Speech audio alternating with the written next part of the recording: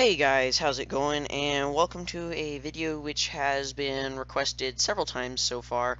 I'm actually going to put a couple requests that I've gotten quite often together. And the first one is how to make a Technic mod pack. Now this is really easy. It's actually, well, yeah, I guess I'll just start, First thing you need to do is you need to get a Technic account, which it's in case you don't know, it's technicpack.net. And sorry for the top of my screen being cut off there, because my recorder does that. I don't know why, but yeah, sorry for that. So you're going to need a Technic account at technicpack.net, and then you can register for an account, and it covers the page with ads and everything, but whatever. So you're going to need a Technic account. I already have one, so I'm going to log in. Okay, now I'm logged in, and first thing that you're going to need to do is come over here, create a mod pack. Now, don't do anything on this page yet, but you want to have this page open and ready.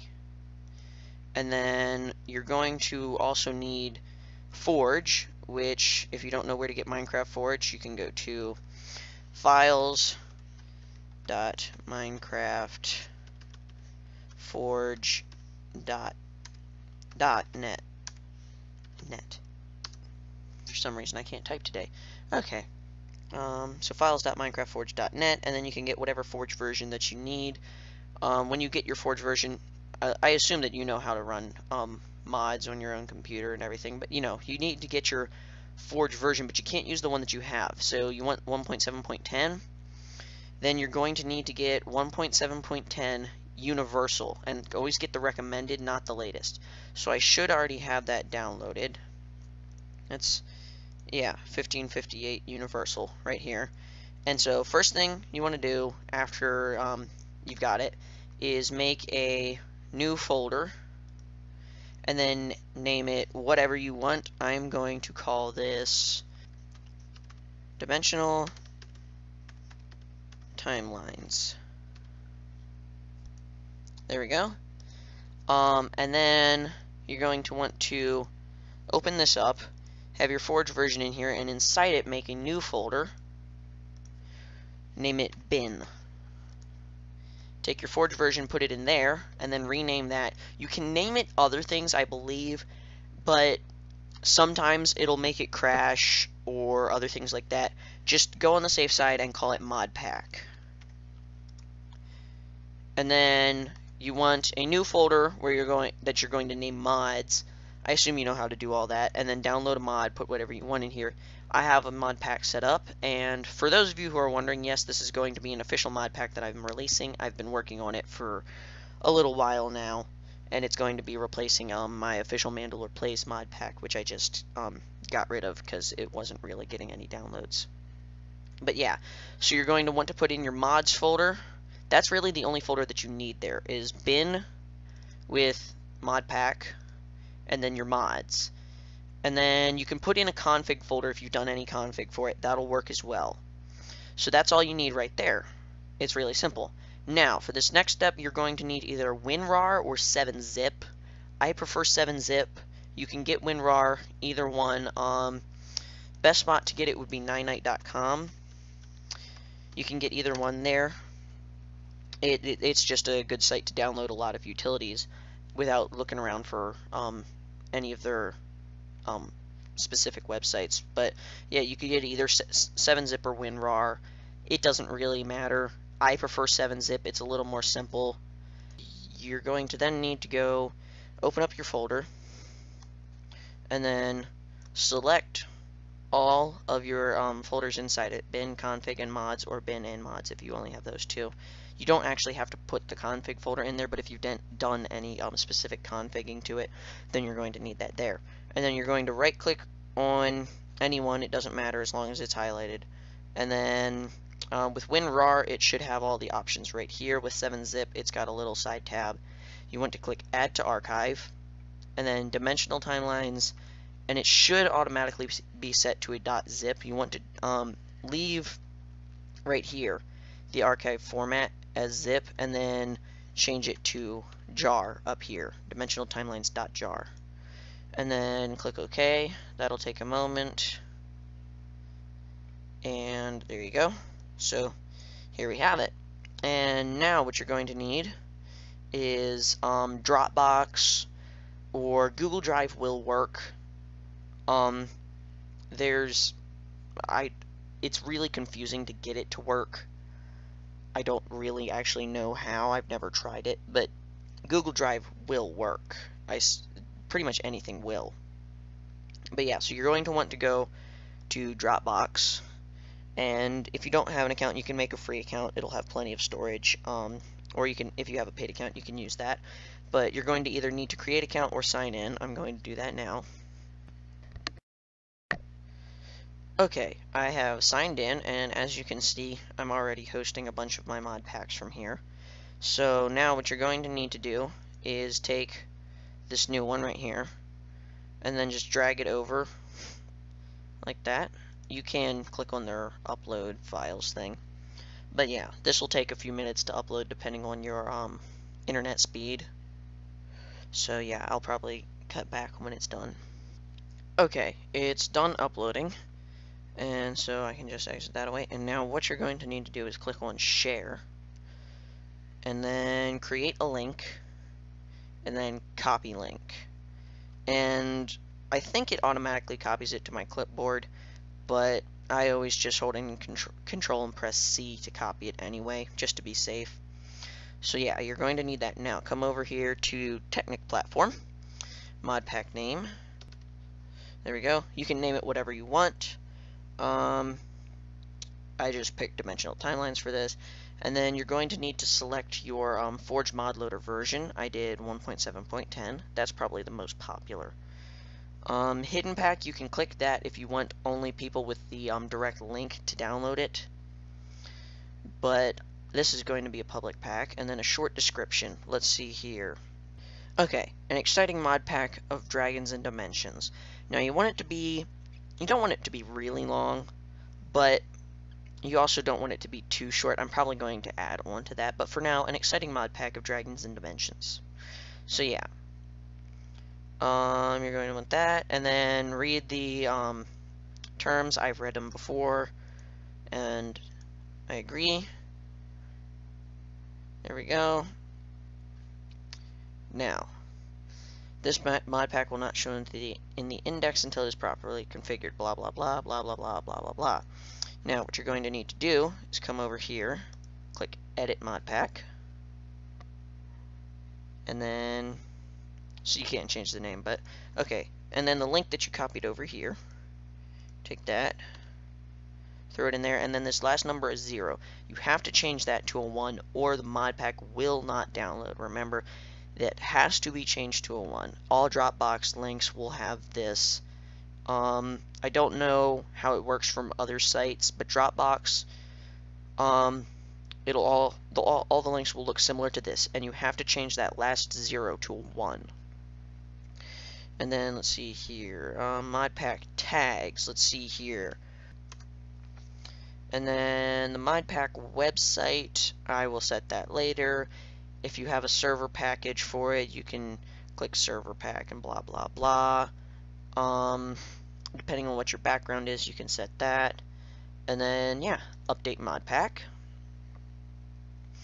And now if you want it to be easier for people to find and more recognizable, then you're going to want to come over here to resources. Yeah, I'm going to need to make all of those the correct size, but yeah, basically that's how you make a mod pack. It's really simple. I can just show you really quickly that it is on here. It might take a few minutes to update and get on here, but let me search. There it is. An exciting mod pack of Dragons and Dimensions. Okay, here we go. It's installing. Now, as I said, it'll take a few minutes for it to register, so if it doesn't download it first, don't panic. Just give it a few minutes. Make sure that you got the link right, like paste it in your browser, change that last number to a 1. If it says, if it brings up the little thing to download it, then you did it right. So yeah, here's the mod pack. I guess, nah. yeah, I guess I'll give you a little preview of it. You can play it just to make sure it works fine on here.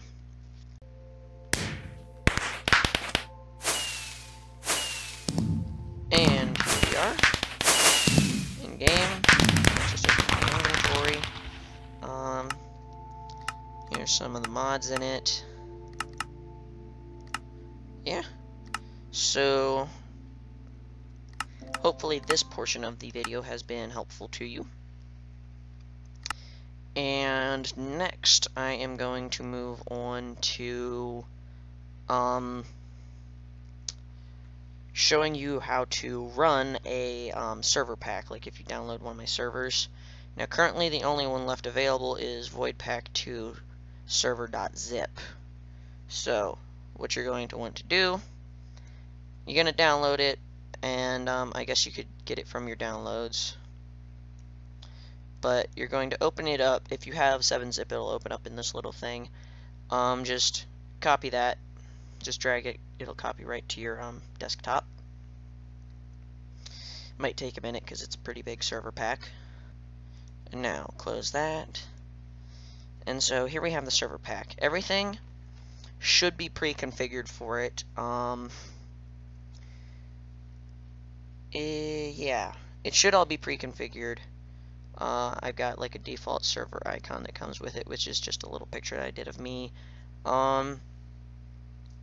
Really all you're going to need to do is you can go into the server properties and change some things around, but yeah, it should all be pre-configured. You can just run start, and that will let anyone on your personal internet network play with you. Now, if you want to let other people play with you, then you are going to need to go and enter 192.168.1.1 in your browser, which for you, if it doesn't do that, which for some people it doesn't, then try 10.0.0.1. That, I believe, is what it is for mine. Yeah. And so then you're going to have to log in. The default should be admin and password. So you're going to need to log in there. And then you can change that if you want. I've done that. But yeah, that should be the default login. And then it should open up on this home page. And what you're going to need to do then is click on Advanced, and it'll say Port Forwarding somewhere under Advanced or something like that. You're going to want to click on Port Forwarding. For mine, it's automatically selected. And now this is going to be blocked out right here because that's my IP. And what you want to do is add a service, and then you're going to want to select other. Service name, you can name it whatever you want. I did Minecraft, TCP/UDP, and then it might ask you for your IPv6, and you can get all those by holding in the Windows key and pressing R. So like that, type in CMD and hit enter. Then you're going to want to type in ipconfig, all one word, and hit enter again. And then it will bring up your IPv6 and your local IPv4. And so you're going to want to get those from there and enter in your IPv4. It might ask you for your IPv6. Put that in there. And then the start port will be 25565 and end port 25565. Now, I've already done all that, so I don't need to do that. You're going to click save. It'll take a minute and then save. And then you have successfully port forwarded your router. Then you're going to want to go to google.com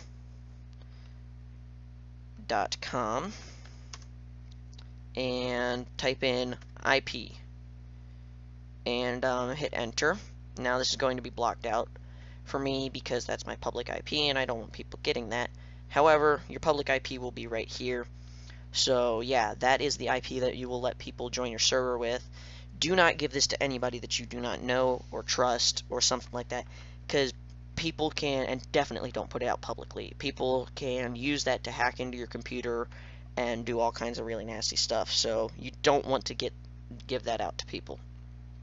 So yeah, that's how you port forward your router, and then after that you just come over here, double click start, and it'll bring up a little command profile thing, like the command prompt that I had up earlier. And you don't want to close that or minimize it, because on some computers it will crash it if you minimize it, and on all computers it will crash it if you hit the X. The way that you're going to close it is by typing in stop down in the little bar, but I'm sure you might know how to run a server, I don't know. But yeah, you're going to type in stop down on the command center, and yeah, that is how you run that server really easily. And hopefully you have enjoyed this video. If you did, then please leave a like, comment if you have any other questions for what you want me to do a tutorial on, and I guess that's about it. I guess I'll see you next time. Bye.